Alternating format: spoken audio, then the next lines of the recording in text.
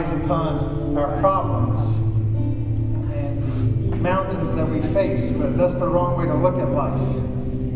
Let's take our eyes and our thoughts off our current problems and put them on the one who can bring us through our problems and the one who can heal us of our infirmities. This morning, as a family, fellow believers, let's put our eyes on Christ as we sing this next song. Worthy is the Lamb who was slain, and holy, holy is He.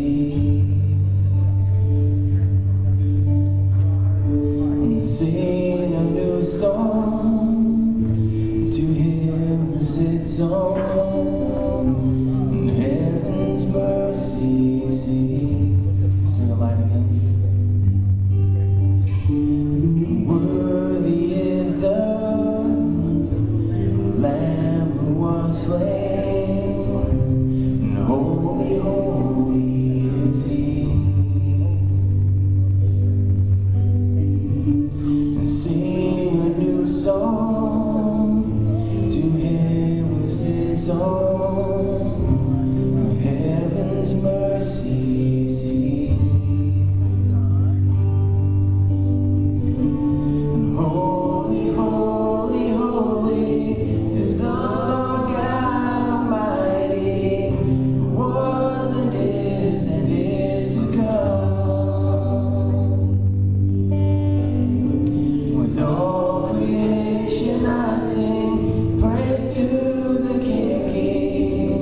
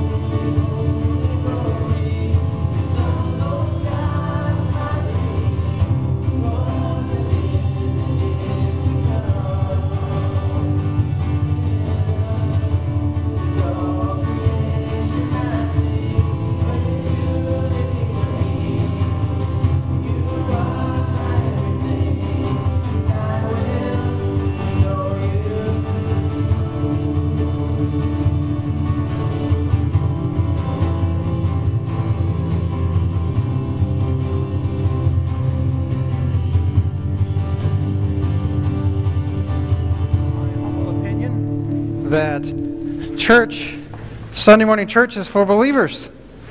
It's for us who follow Christ to come and worship and learn from the Word together.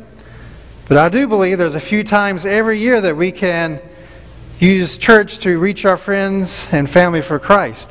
And so next Sunday is going to be our Sunday that we want to reach out to our lost friends and family. And next Sunday is going to be about Christmas light. The Christmas light of Jesus Christ. The light shines in the darkness, and the darkness has not overcome it. Hey, I've been memorizing the book of John, so it's right there.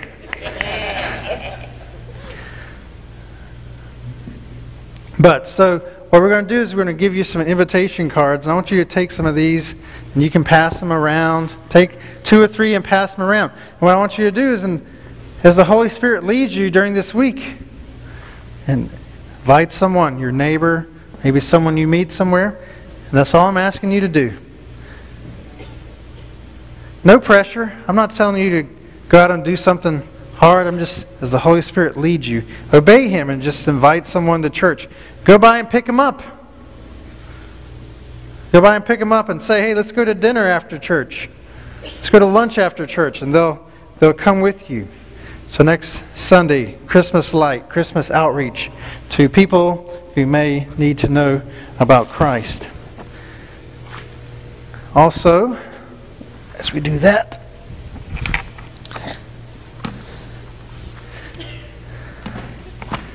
you know, you think I'm going to do a Christmas play now, but I'm not. This is for my message today. God's design for the family. God has designed the family to be led by the parents. We should shepherd our families.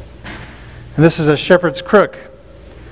Now this is a good tool. I wish I would have had this when my children were younger. You keep this with you, you're at the store. Oh, come back here. No, you're not going anywhere.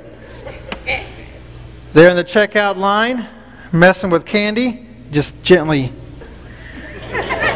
nudge them with the bottom of the cane. Come on, let's go.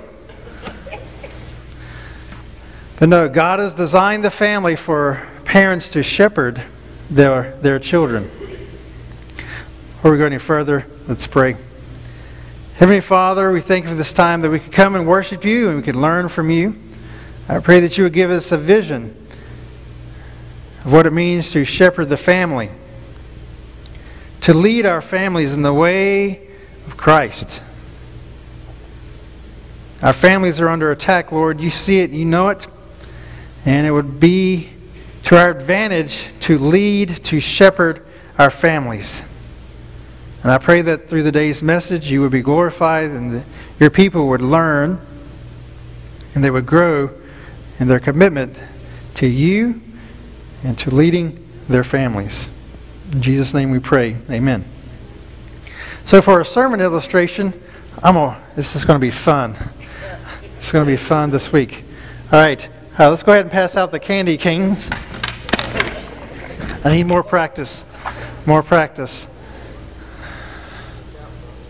Oh, yeah. I took some martial arts classes when I was younger. That's going to hit Jason right in the eye. Someone come take this from me. I'm just kidding. All right, so we're going to get a candy cane, and I thought this week when I was preparing my message over the last 2 weeks, I need something, a sermon illustration, and candy canes came to mind. So the candy cane is your reminder to shepherd your family during this holiday season. Do you know that it's been my opinion that to change your life, you don't need to know a bunch of rules and regulations. That doesn't change your life. What you need is a vision and a passion and a desire. Now that is what gets the ball rolling. That's what changes your life. And if you're going to change your life, you're going to change your family and become more effective in your parenting, you're going to have to start with a strong desire to shepherd and lead your family. Now, when I'm talking about shepherding, we're going to have to switch gears in our brain for a little bit. Because we're in Texas. And what do we like in Texas? We like cows. And we're ranchers. And we're into leather. And no, not guns. That's not fitting with... You're going to get some of this. He is. We like guns. But I got to stick to the shepherding. It's not fitting, man. It's not fitting my example. We're into leather and steak. Not into wool and mutton here in Texas. I hate lamb. I had some leg of lamb with mint jelly, and it was the most disgusting thing I'd ever eaten. We were at a nice restaurant in California, and I spit it out right there in front of everyone. It was disgusting. So we got to change our mind from Texas ranchers and steak, travel 8,000 miles all the way over to Israel. And you're like, how do you know it's 8,000 miles? I Googled it. That's how. It's from San Antonio to Israel. It's 7,950 miles. So about 8,000 miles. And you're going to have to change your mindset from 2013, go back in your mind 2,000 years ago and think like a shepherd as much as we can and come along. Now, in the Bible, God often identifies himself as a shepherd. He often identifies himself, the Son Jesus Christ, as what? The Good Shepherd. I am the Good Shepherd. The shepherd lays down his life for the sheep. And you and I are sheep. Christ Jesus died for us to protect us so that we may have eternal life. Jesus Christ said, the sheep what? They know me. They listen to my voice when I call them. So the Bible is full of the shepherd image. Psalms 23. Where's my Bible? Turn with me in your Bible to Psalm 23.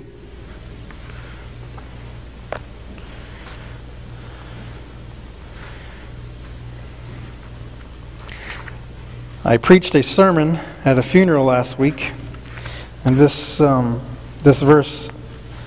chapter came up. This is a very famous chapter in the Bible, often read at funerals. Psalm 23:1. Psalm is in the middle of your Bible. If you just open your Bible up to the middle, you'll probably hit Psalm. Psalm 23, verse 1. The Lord is my what, people? Shepherd. The Lord is my shepherd. Is he your shepherd? Amen. I have all that I need. He lets me rest in green meadows. He leads me beside peaceful streams or still waters, is a better translation. He renews my strength. He guides me along the paths, bringing honor to His name. Even when I walk through the darkest valley, I will not be afraid, for you are close beside me. Your rod and your staff protect and comfort me. It's not my purpose to do an exposition of this text this morning, but just to give you the image of God as the Good Shepherd. Jesus Christ is our shepherd. Your rod and your staff protect and comfort me. Okay? So God is our Good Shepherd. Jesus Christ is our Good Shepherd. He lays down His life for the family. So this image is full of the Bible. And we need to embrace the shepherd image. As you think of Jesus Christ, you need to see Him as your shepherd, your protector, your comforter. He leads you to green pastures and still waters.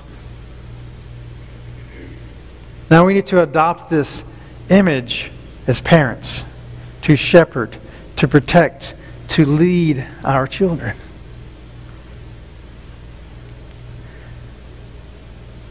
So, 2,000 years ago, the shepherd, the dad, would have a flock of sheep.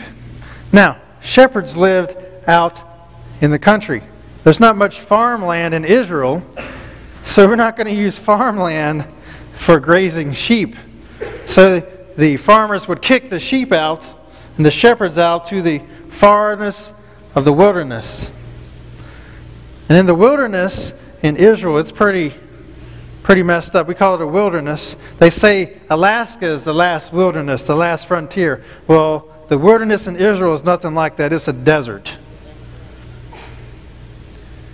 It's a tough terrain for the toughest people.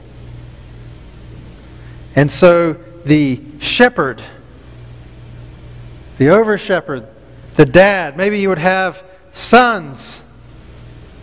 Jesse had 12 sons. His youngest son was David. He was the shepherd. Now, as I was studying this week, often little girls are shepherdess, age 12 to 16, right in that marriage age. So if you're that age, girls, you could be a shepherdess out in the wilderness. These girls had to be tough, man. Protect the little lambs from predators. And it also changes my vision of Easter morning, when the shepherds were watching their fields at night. It wasn't grown men. It was teenage boys and teenage girls who would come to worship the King. So the shepherd would lead their flocks out into the wilderness in Israel. Now, when I think of the grasslands and the plains of Idaho, Montana, where they have a lot of sheep, New Zealand, that's not the green pastures of the Bible. It is sparse. It is rocky. And when say this is east and this is west, a cool wind would come in off the Mediterranean into the wilderness, and it would hit up against a hill, and it was very humid there. So between the rocks, moisture would gather, and in between the rocks, grass would sprout up. Every day, there would be grass for the sheep to eat. So the picture is God doesn't just plump us down in a meadow and we don't have to do anything for the rest of our lives. No, it's our daily bread. Every day, every hour that you're going through something, you're to go to the Good Shepherd and He will give you grass to eat, taking it to the next patch of land or to the next hill where there's some grass, tufts of grass. Now the shepherd protects the sheep. At night, the shepherd would lay down in between a gate or lay in the midst of the sheep to protect them. So God protects us at all times. The shepherds would go out and lead the sheep. You see, sheep need to be led. They're pretty stupid. But it also reminds me of a quote from the scientist, theory of relativity. What's that guy's name? Einstein. What the heck? I must have been huffing too much glue when I was a teenager, because I can't even remember Einstein's name. I don't know. Junior high kids, don't even, that's nothing, don't worry about that. Einstein said there's, people are stupid. You know? Because we do the same thing over and over again, expecting different results. And that's what sheep do. So during the day, the shepherd would have to be right in front of the sheep, leading them. Because if they take 1 minute off, from leading, for shepherding. They'll get into thickets and they have this thick wool and they'll get caught up in the branches and they'll get stuck. And then you got to go and cut them out. Or these idiot sheep, they'll be up on these high wadis, these high valleys. They're not even watching where they're going. They have their heads down.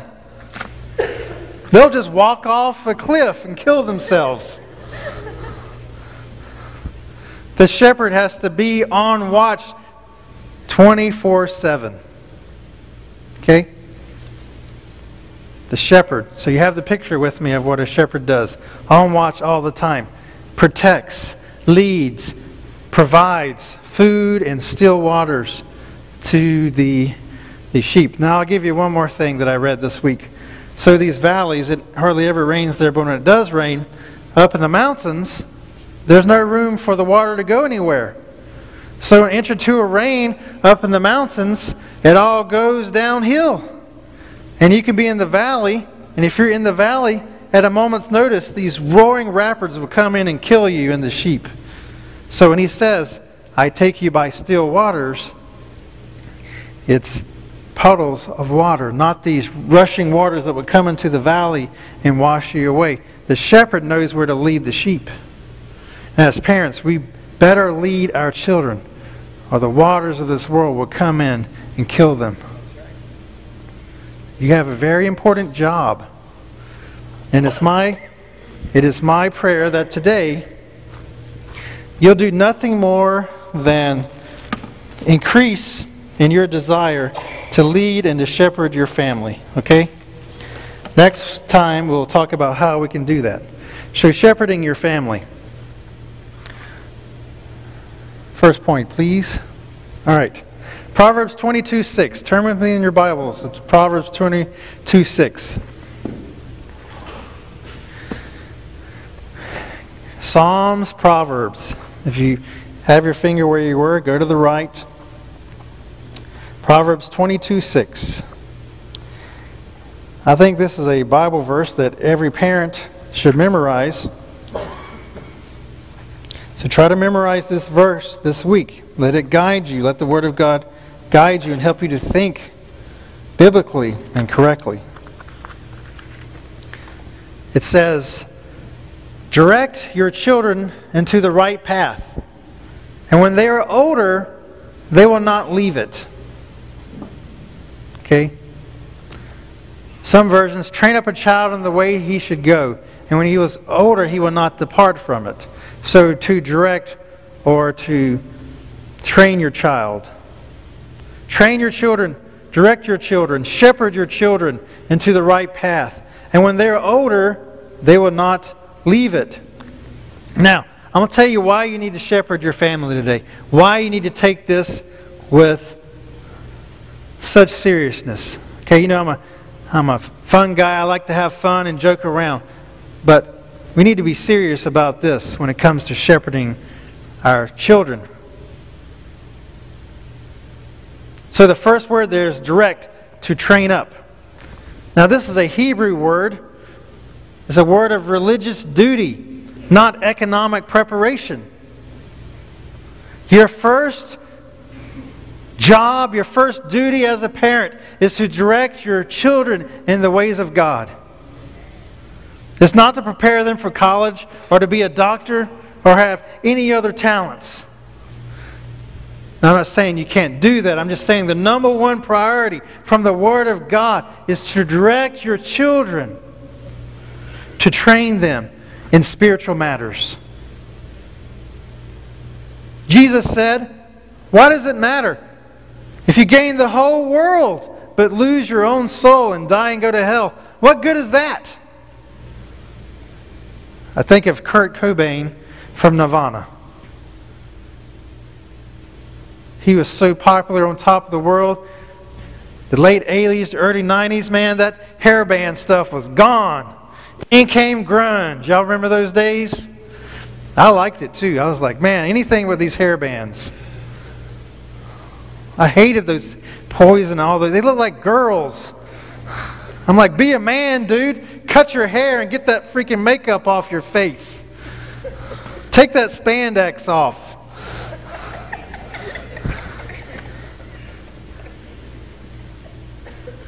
So when these guys came up in blue jeans and flannel shirts, I'm like, hey, it was a pretty good tune too. Teen Spirit. Y'all remember all that, right? I'm not promoting this at all.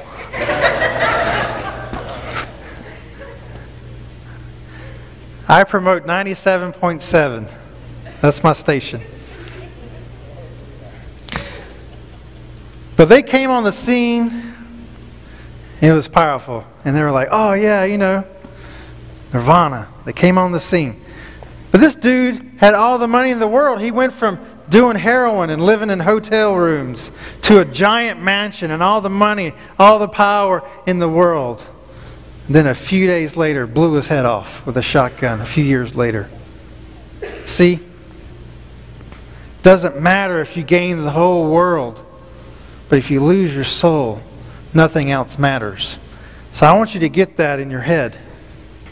If your children do nothing else, if they're a waitress down at Abel's Diner for the rest of their lives, I'm not putting that down. I'm just saying, if they did that, or if they were a ditch digger, who gives?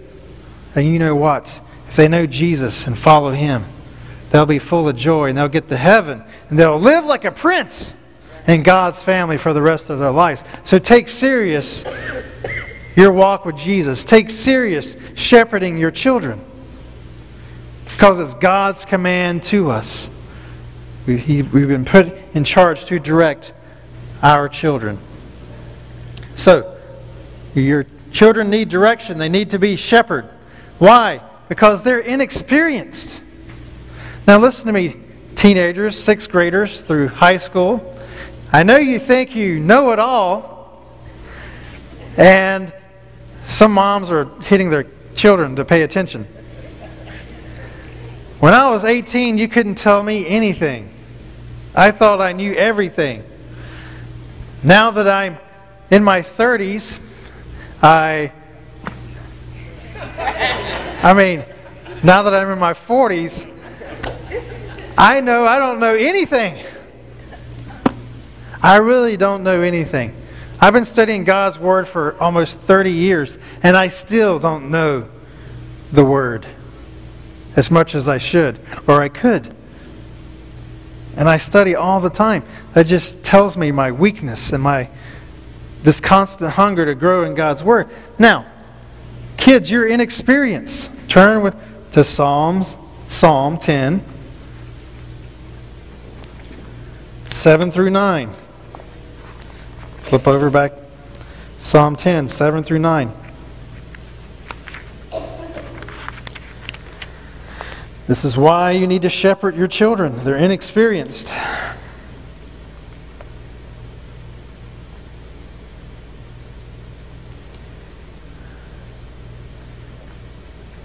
They're talking. The psalmist. This song is talking about the wicked. Verse 4. I'm going to start with verse 4. The wicked are too proud to seek God. They seem to think that God is dead. It's like the 60s all over. But He's on His throne. Verse 5. Yet they succeed in everything they do. They do not see your punishment awaiting them. They sneer at all their enemies. Verse 6. They think nothing bad will ever happen to us. We will be free of trouble forever. You know, we can just keep on partying. We can keep on doing bad stuff and living after the world. And there's not going to be a payday. I'll never get caught.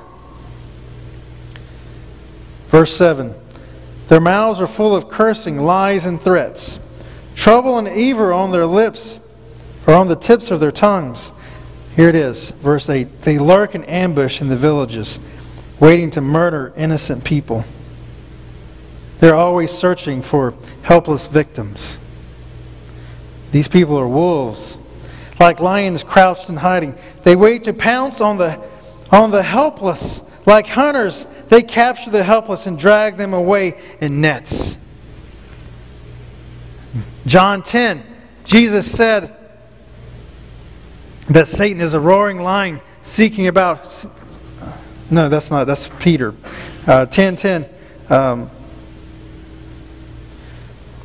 Okay. No, hold on. The thief comes to steal, kill, and destroy, but I have come that you might have life to the full. Thank you. 1 Peter 5:8. Satan is a roaring lion, marching about, seeking whom he may destroy. Who are they going after in this? The helpless, the innocent, the weak. Children, our teenagers are being eaten up by the world. It's as if our whole nation and parts of our country, I have no idea what we're thinking about. It's as if the whole world wants us to be perverts all of a sudden. And it's accepted. And they want our children to be perverts. They want our children to be indoctrinated with the things of this world.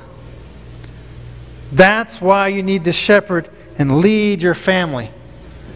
Because your children are inexperienced. They will be eaten up by this world. Satan will trick them and lead them off a valley into a wadi and kill them. Teenagers in this room, you need to be careful. You need to listen to your parents, don't listen to your teachers. You need to listen to your parents, don't listen to your friends. You need to listen to the Word of God. And if your friends, the people you hang with, go against that, and they won't turn their back and follow Jesus, they bring you down to find yourself new friends. Shepherd and lead your children, because if you don't, someone else will. A lion, a thief will come in and lead your children. Okay? That's why you need to shepherd and lead your children. They're inexperienced. Next. They're your children. Proverbs 22:6a. Direct what? Your. That's ownership. Direct your children. Direct your child. You know it's not the job of this church to shepherd and disciple your children fully. It's not the job of Pastor Brian. He can't do it. I can't do it. It's your job to train your children. It's our job, mine and Pastor Brian's job and the church's job, to come along beside you. To do our part. Yes, we play a part in that. But it's your main responsibility. We come and we equip you. We come and we reinforce what the Word of God says in their life. We reinforce what the parents are teaching at home. They're your children and you must shepherd them. Now I want you to do that today. Before you leave here, I want full commitment from you to shepherd your children. That's all I'm looking for today, is a new commitment, a fresh desire to shepherd your family today.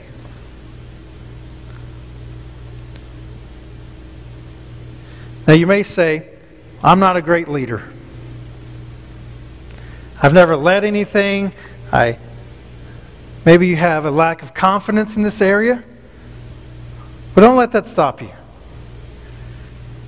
They're your children. Don't you think if God gave you your children, are you not the best person in the world to shepherd them? No matter how rich you are, no matter how great a leader you are, God gave you those children for you to lead. You're the right person for the job. Don't let Satan's lies, don't let this negative talk in your brain, I can't lead my family, I can't shepherd my family, I don't have the skills. That's a lie from Satan. You do have the natural abilities, you do have the skills, because God gave you those children. And if He didn't give you those children, then you wouldn't be shepherding. But if He did give you those children, so shepherd them. That's very confusing, but I hope you followed that.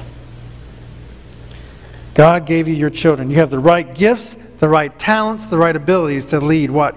Your children. So own it. They're inexperienced and they need your help. And if you don't shepherd them, who will? Someone else will.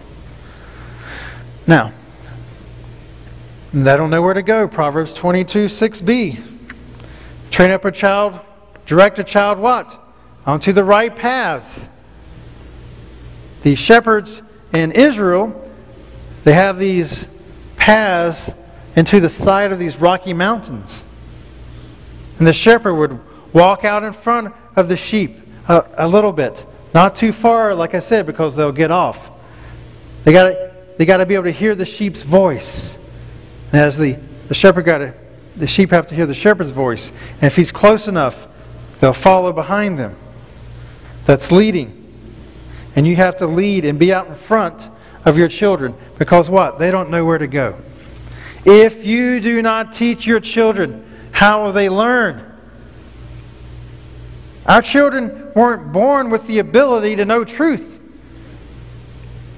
When you get a child from day one, it's like bringing home a computer that all it has on it is an operating system. You have to go in and program your children. You have to program them with truth.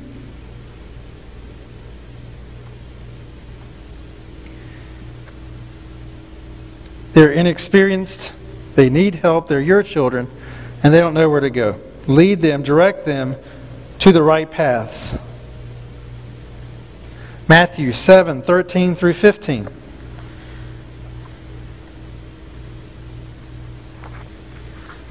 When I read the word paths, in Proverbs 22:6, Jesus reminded me of these verses. Why you need to disciple your children.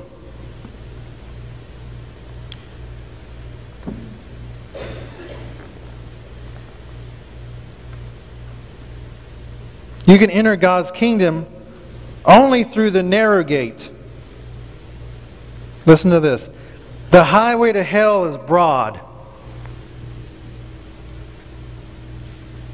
and its gate is wide for the many who choose that way. But the gateway to life is very narrow, and the road is difficult, and only a few ever find it. You need to shepherd your children according to the Word of God, because if you don't, they will not follow the right path.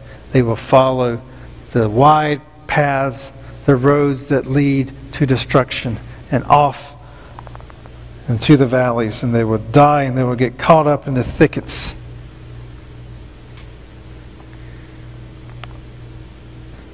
They need your help. You have a lot of experience. Have a lot of knowledge in the Word. You say, well, maybe I'm a new Christian. What can I teach them? I don't know. What did you learn that day? The old teaching saying is, if I'm one day ahead, then I'm still the teacher.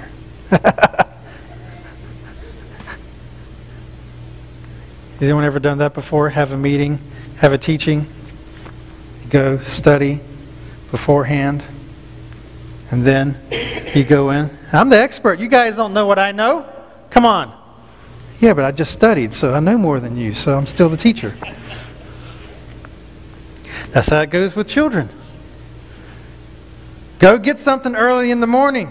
Get one little morsel, one little tuft of grass from the Lord. See where it's at, and then bring your children, your lambs, to eat there. But they're your children. You have to shepherd them. You have to lead them. They don't know where to go. And if they don't know where to go, they will go down the path of hell and destruction, because there's many people who want to take them there. My middle daughter, Gracie,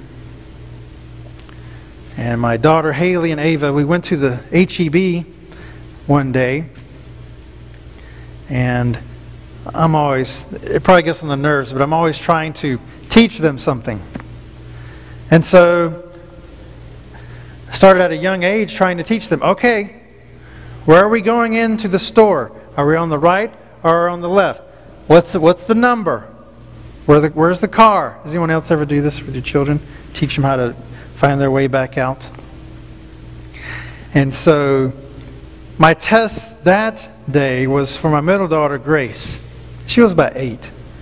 And I'm like, and she wanted to push the cart. And so I was letting her push the cart after the checkout. And this is the most adorable, the cutest thing that I've ever seen. But it kind of broke my heart at the same time. And so she was in her little 8-year-old way with her little curly hair. She says, she looks around at me with big eyes. And she says, "Dad, I don't know which way to go." And that to me was so cute. But it also brought home the truth. My children do not know where to go. They need me to shepherd them and to lead them.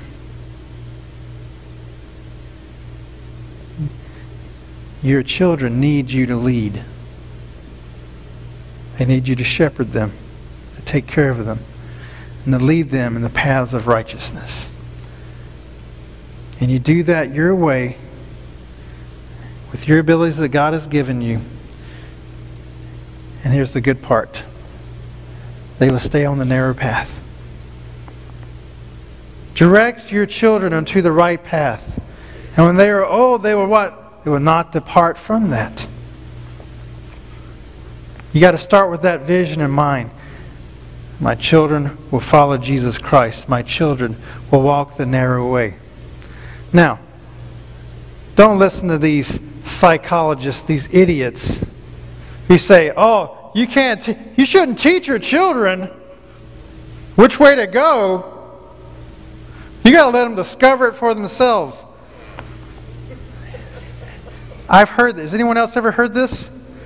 Don't be teaching you can't teach you're an idiot. If you hear, they're an idiot if they say that. I'm telling you, don't listen to them. They're your children. You're there to teach them. If I was a socialist, if I was a communist, if I were anti-God and a humanist, man, that would be my philosophy. Hey guys, don't teach your children about Jesus. Don't worry about it. We'll teach them all about religion down at the schoolhouse and at the college. You don't worry about it. We got your back. See, that's a lie. The only person who would ever tell you not to lead your children is someone who wants to lead them and take them the way of the world. They don't know the truth. You know the truth of the Word. So lead your children in the Word, and when they were old, they will not depart from it. So shepherd your people. Shepherd them. Break the necks of the wolves with your crook. Gently, lovingly discipline and lead your family. Shepherd them according to the Word of God in the Bible. So, your goal this week, single moms, single dads, shepherd your family. Moms and dads who are married, shepherd your family. Blended families, I don't care, shepherd the ones that God has in your house. If you don't have children, shepherd someone else's children who are going the narrow path. Oh, not the narrow path. The path of righteousness. They're going off the deep end. Maybe your friends, your children have some friends like that. Maybe it's your grandchildren or a kid in your neighborhood. Shepherd their children onto the paths of righteousness if they will let you. Follow the Good Shepherd and then shepherd your family. Okay? That's all I got this week. Just shepherd your family. Shepherd your family. Do your best. Don't worry about it. Love them, do your best, and God will use it to help them stay on the narrow path. Okay? Take your candy cane. You can eat it now. If you haven't already started, I've already seen some people working through it. But this Christmas, you see that candy cane, reminds you to shepherd your family. All right, let's stand up and pray.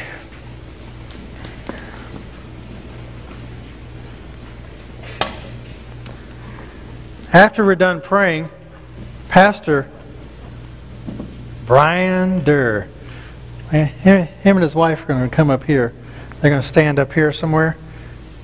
And they want all the youth And if you're a parent, even, come over here, and Pastor Brian wants to talk to you about Christmas festivities in the month of December.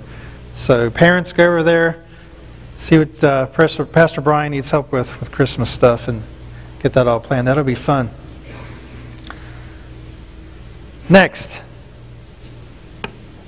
if you're here and you're like, man, I like what Pastor John was talking about, but I have a question. Maybe you didn't understand something. Maybe I didn't explain something good enough. Or maybe you're wanting to know how you can have a relationship with Jesus and grow in your walk. Brian. Sorry, that's Brian. This is Sean and Miss Paula are going to be right behind this curtain. They're going to be standing over here. If you have a question, if you need prayer, if you need anything, come and see Sean and Paula, and they'll take you behind this, and there's some chairs back there. They'll sit down with you and talk with you about the Word of God, to pray with you, to answer any questions you may have. I, on the other hand, will be in the back there. And if you're a visitor, you're an old-timer, you need prayer, you want to talk to me, I'll be in the back. But if you're a visitor, you're a newbie, I want to talk to you in the back. That's where I'll be. Okay? And then, of course, if you could help us by taking your chair, putting it on a card over there, that would help out as well. Merry Christmas! Merry Christmas. Merry Christmas. Let's pray. Heavenly Father, we've talked about a heavy subject today. It's been fun, but it's also pretty serious. And sometimes as parents, we feel inferior. We feel unconfident. But your word tells us that we can have confidence because you've given us everything we need to live godly lives in Christ Jesus within the Word of God. I pray that the parents would be encouraged and strengthened to lead their families this week. If it's nothing more than sitting down at the dinner table and reading a few verses from the book of John or the book of Proverbs. Just getting the Word of God, modeling knowing and reading the Word of God. If it's nothing more than sitting down on the side of their bed before they go to sleep at night and praying with them and talking with them about the things of God.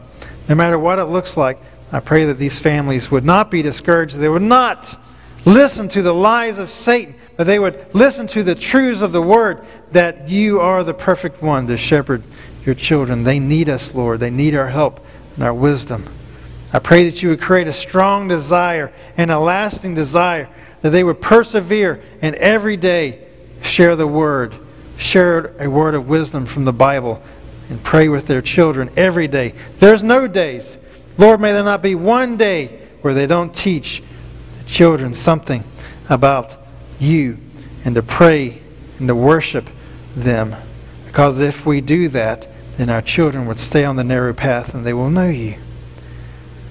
I pray that next week, as we invite people to come to church to hear the gospel preached, that people would come next Sunday to hear the gospel. And they would go to other churches as other people in our community invite people to their churches.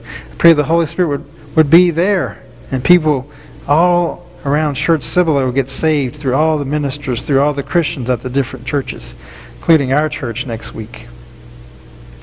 We love you, Jesus. It's in your name we pray. Amen.